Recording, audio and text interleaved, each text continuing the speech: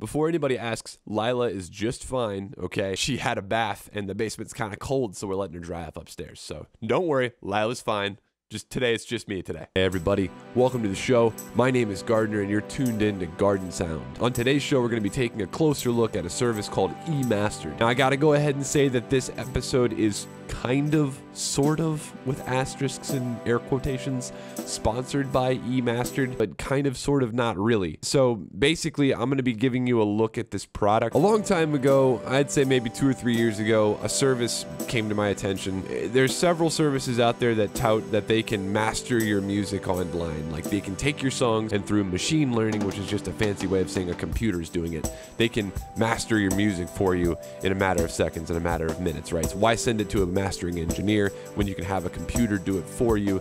I'm sure you've seen the advertisements. I've seen them myself. I've always been very skeptical of it. Just, you know, for the sake of transparency, I'm still pretty skeptical. I've put out videos in the past on, you know, that basically rebuke push button DJing and push button production. I've been thinking about doing this video for a while, but I didn't have the resources to do it. Like I was gonna have to pay for an account and that sort of thing. But what eMastered has done, which is one of those companies, they have given me a login so that I can test this product out and show you guys how it works. My video today is gonna be, can I outmaster a computer, or can a computer outmaster me? Okay, so here's what I'm about to master. It's just a regular hip hop beat. I created this myself this weekend. Got an A section and a B section. I'll play just a bar of the A section and then a bar of the B section for you.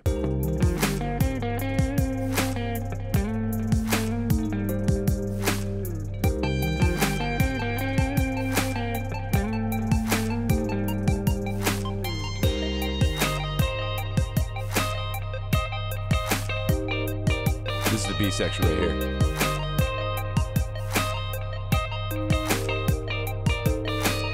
And you can see that everything's peaking between -6 and -4, -3-ish, which is what they recommend on their website. And it's also what I would recommend if I was being a mastering engineer, sending something or having something sent to me. So Control-Shift-R to export. We're going to be setting our file type to WAV, sample rate to 4800, and bit depth 32, dither options triangular. All right, so we've got this exported. The next thing we're going to do is go to eMastered. Now, when you log in, this is what shows up. I haven't done this yet, okay? So you're experiencing this at the same time that I am. You know how much I value honesty and transparency. So I'm going to go ahead and select my file. I'm going to select hip hop beat. And this is what happens. I haven't done this yet, so we're experiencing this together. It's uploading the track. Shouldn't take too long. It wasn't that big of a file. It just kind of depends on your internet connection, your speed there. All right. It's analyzing it. eMastered is analyzing your song, extracting audio fingerprint. All these voodoo words. Analyzing sonic DNA. Ooh. Improving compression, adjusting equalization. Sorry, those are real words. Okay, so this is the mastered version. That's the original version.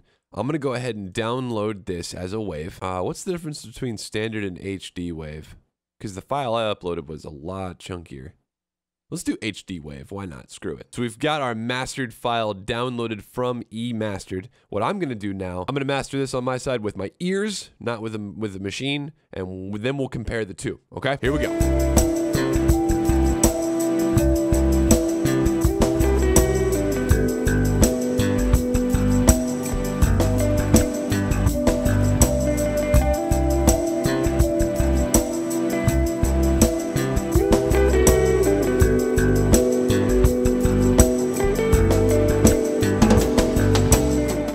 So I've got the two tracks back in here. I've got the eMastered one and the Gardner one. And what I've done is I've mastered the Gardner one through my default mastering chain, which if you haven't seen my video on how to master, I've got a video on that. You can go check that out. And what we're about to do here is determine analytically and with numbers which one is better. I can tell you right now that mine has more dynamic range in it. You can tell because if you see here, the tops of these waveforms are kind of sliced off on the eMastered version.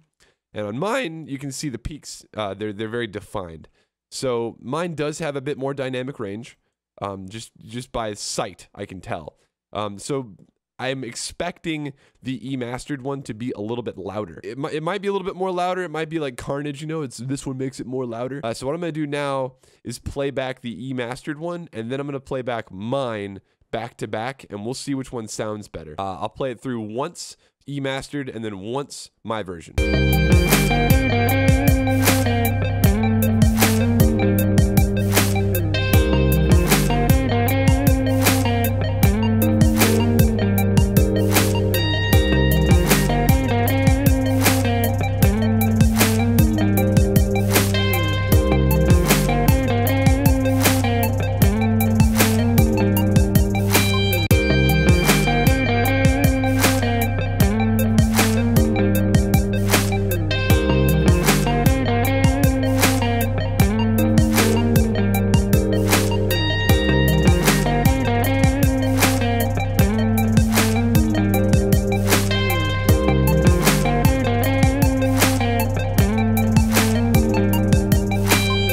Mine's a little bit less squished. You can hear it, and it's also apparent in the actual meters here. So eMastered did go above 0 decibels. Mine did too, but it went above 0 decibels a bit more than mine. It went above by 0.5. Mine went above by 0.17.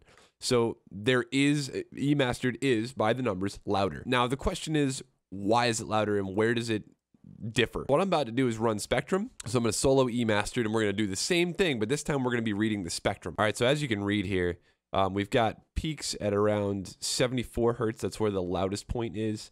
But things are roughly, the bass is a bit boosted, really is the effect we're looking at here. The bass is boosted and the highs are more or less flat after 1K. They roll off up here around 18, 19, 16K and above. I'm going to take a screenshot of this here and then we'll compare them later. Let's take a look at the spectrum on my master. Okay, so the scale's a little bit different here on the window that I'm looking at, but you can see that mine actually does peak at around the same frequency in terms of the bass range, which leads me to believe that this thing does actually have a pretty good idea of what needs to be boosted. However, I've got peaks up here above 1K that more or less put the snare drums in line with the kicks here. Now, that's something that I don't think a computer can do. A computer can't contextualize like a human can. Anyway, as I was saying earlier, if you look back at the eMastered version, this is more or less flat, whereas mine isn't. Now, this is because mine has more dynamic range in it and isn't as squeezed. So, I don't know. I don't know if I can recommend it or not. It's faster. It's a lot faster than me. That took me around 5 minutes to 10 minutes, whereas eMastered did it. I mean, you saw the whole process. It took about a minute, literally. I think if you're in a pinch, if you need a quick master, this could be the thing for you, right? I don't think it should be a replacement for a mastering engineer, and I don't think it ever will be able to replace him. Well, let me not say that because, you know what I'm saying? Am I impressed? Yeah, I'm impressed because of how quick it is. It's definitely something that I might use in the future if I need a quick master and I don't have time. You can't beat the price. I'll say that. It is a lot cheaper than a mastering engineer would be.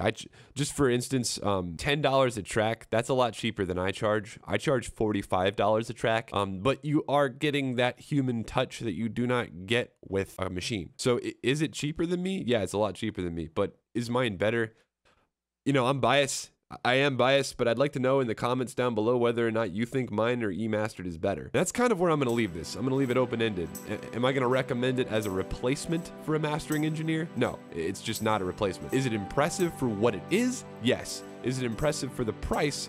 Hell yes. So anyway, if this is something you're interested in, go down to the description below, use my affiliate link. That's why I said this video was kind of sponsored, because if you use my affiliate link, I do get a kickback, at least for the first, I guess, 30 days that this video is up. So go check that out. It'll be available for the next 30 days. But that's really all I have to say about this. As per usual, here's some announcements for my subscribers. If you're not a subscriber, you don't have to listen to anything more.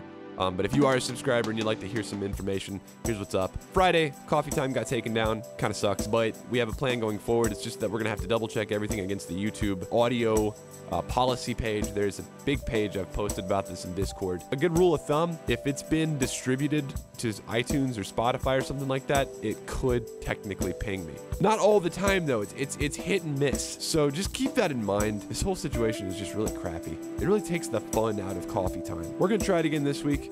If it goes off without a hitch this week, we'll know what to do. But I think really we just need to keep it, we need to limit it to tracks that are submitted via SoundCloud, via Bandcamp. We're gonna be able to get away with it this week. If not, then maybe I'll just start streaming random stuff and we'll do coffee time the old way, because it seemed like the old way was working pretty well. This is my promise to you all, okay? If it doesn't work out this week, if we get taken down again via live stream, if that just doesn't work out, then what I'm gonna do is just cut my losses and we'll go back to doing coffee time the old way, okay? Promise. That's all the announcements I have. The hurricane/tropical storm is gonna plow directly through Atlanta, and I'm thinking I might live stream and have like a little hurricane party here in the basement and just play some music. So look for that tomorrow night. The next video is gonna be coming out on Wednesday. I do videos on Wednesday and Sunday with a live stream every Friday. I'll see you guys later.